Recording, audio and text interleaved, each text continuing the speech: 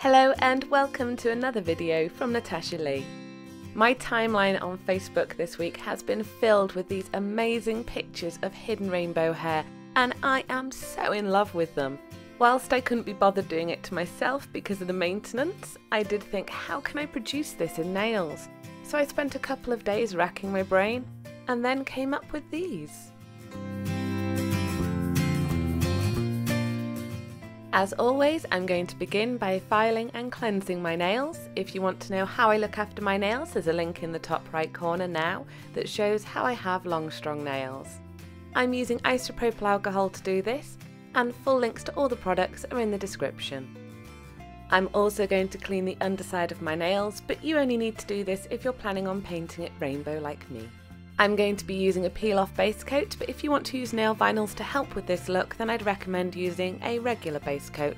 And that's because I found on occasions that when I use nail vinyls and peel-off base coat, when I pull the vinyls off, it can actually take all the polish and base coat straight off my nail. Once you've applied your base coat to all your nails and allowed to dry, I'm going to go in with a white, and this is OPI Alpine Snow. Apply one even coat to all your nails and allow to dry. I find this method of patting the colour around the cuticle area works for me to make sure I get that really crisp cuticle line, but you do have to be quick to draw the colour over the nail to stop you from getting drying patches. If you do get any polish on the skin, just use a brush dipped in nail polish remover or acetone to remove. Now I'm taking some Scotch tape and applying it to the back of my hand to remove some of the sticky so it doesn't affect the polish. And then I'm going to apply it diagonally across the nail and pat it down. I've done this to my other nails and I've gone in opposite directions with the diagonals.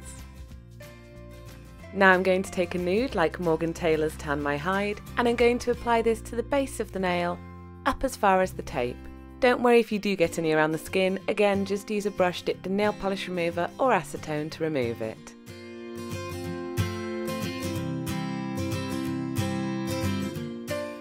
Now we're just going to remove that tape, and there's something really therapeutic about this, unless that's just me.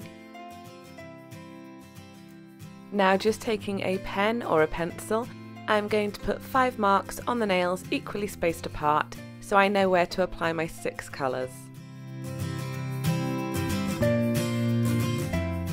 For the rainbow stripes, I'm going to be using my fine detail and my striping brushes from Nail Artisan.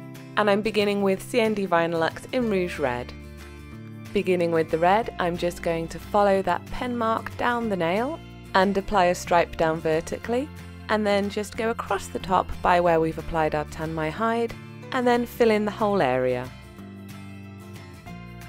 I'm following the colours I saw in a particular favourite picture of the hidden rainbow hair, so next will be a beautiful bright orange, and this is CND Vinylux in Electric Orange.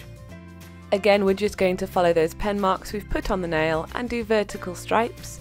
I find it makes it easier to sort of do the outline first and then colour it in afterwards.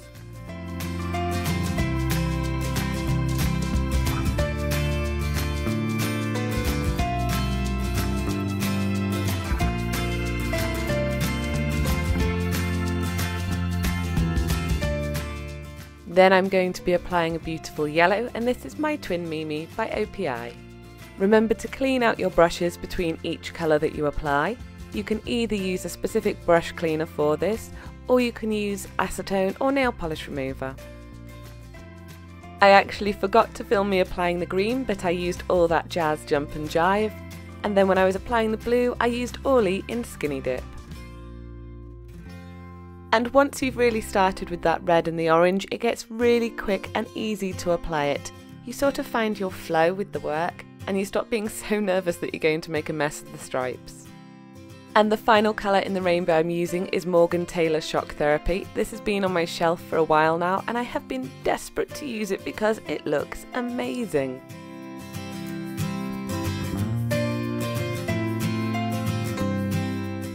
Now to do the underside of the nails, once they're cleansed, we're going to apply our peel-off base coat. And this is actually so if you want to remove this colour from under your nails, it's much easier than trying to scrub it off with acetone or nail polish remover. Once your base coat is dry on the underside of all your nails, I'm going to go in with a white and just apply this carefully with very little on the brush, as you don't want to flood the area underneath your nails.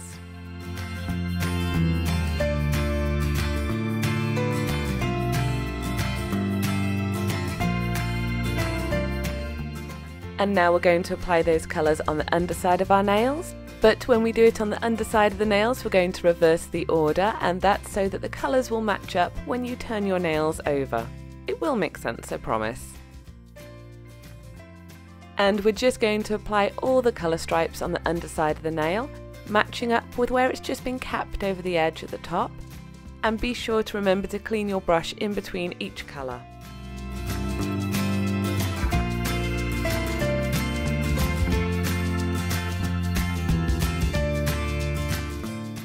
And once you've applied the final few colours, we're going to apply our final bit of detailing to the top side of the nail. For this, I'm going to be using Morgan Taylor's Little Black Dress, which is my absolute favourite black polish. And using a striping brush, I'm just going to apply a fine line across the top of the colours to separate the nude from the rainbow. The best way I find to use a striping brush like this is actually to push it quite well onto the nail and then pull the nail away from the brush. This helps you to get a really sharp, crisp detail. Now it's time to finish off with top coat, and I'm using the HK Girl top coat. And we're just going to apply this very generously to the top of the nail, and this is to stop the colour from underneath being dragged or smeared. And apply this to all of the nails.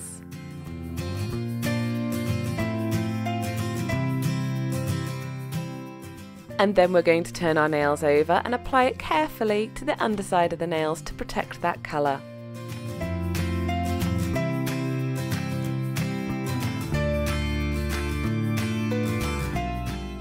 Finally, we're going to apply a slick of cuticle oil and we're going to massage it in.